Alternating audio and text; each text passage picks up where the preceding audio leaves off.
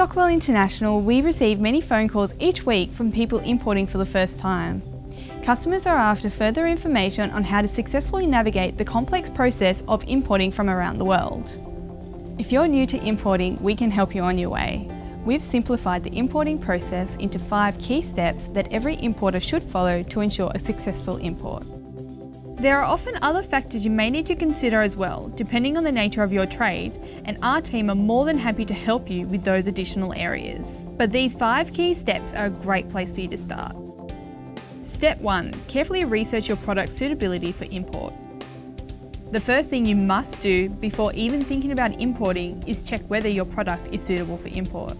Find out, are your goods legally allowed into Australia? Will they need fumigation or need to be treated? Are they packed with wooden, bark or dunnage materials? If you have any questions about whether your commodity will be allowed into Australia, seek advice from the Department of Agriculture, Fisheries and Forestries or check their website www.daff.gov.au. Are you thinking about importing a commodity to be used or consumed by the general public? There are specific Australian standards that you must follow to guarantee the safety of the general public.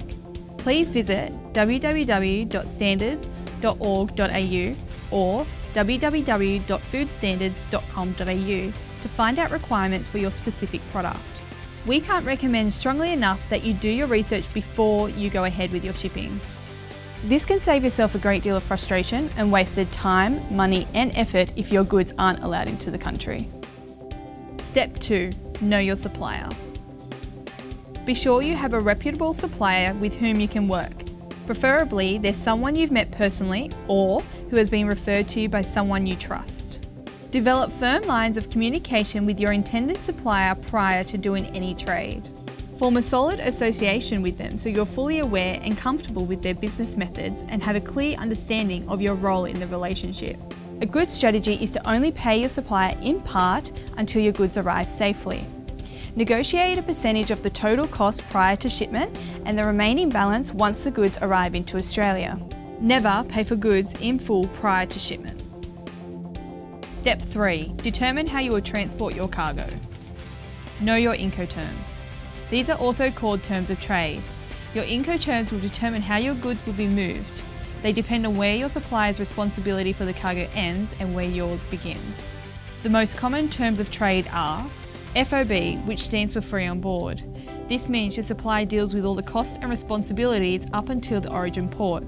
Then you are responsible for them once the goods are on board the ship to the final destination. Ex-works refers to door-to-door transport. This means transport of goods from the premises of manufacture overseas to your premises in Australia. CNF stands for cost and freight. This is where your supplier is responsible for arranging the shipment up to the destination port here in Australia. As the consignee, you are responsible for the port and handling fees, customs clearance and delivery to your door. The goods can then be shipped via air freight or sea freight.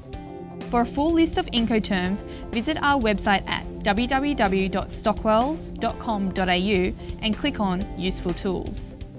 Step 4. Gather and complete all the necessary documents for importing. Familiarise yourself with the correct standard paperwork required. These are an original bill of lading or express bill of lading, commercial invoice, packing list, and quarantine packing declaration.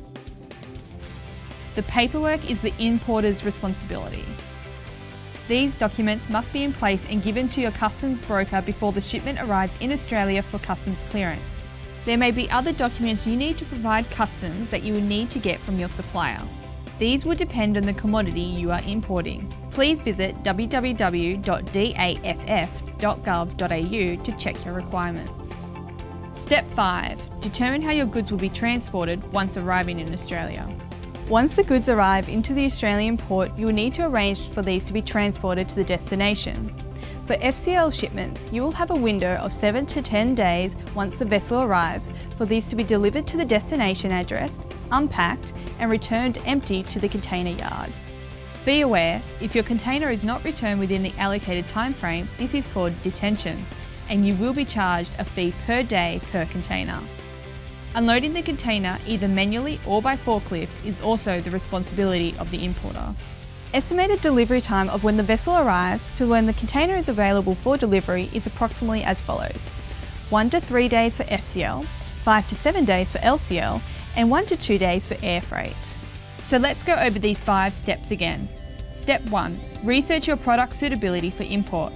Step 2. Know your supplier. Step 3. Determine how you will transport your cargo. Step 4. Gather and complete all necessary documents for importing. And Step 5. Determine how your goods will be transported once arriving in Australia. If you follow these 5 critical steps, you'll find your path to importing far easier and straightforward with less chance of wasted money and effort.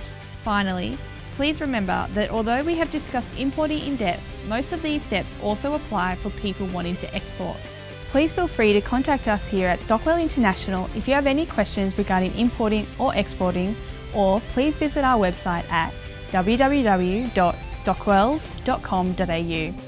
In the meantime, we wish you all the best with your new importing or exporting venture.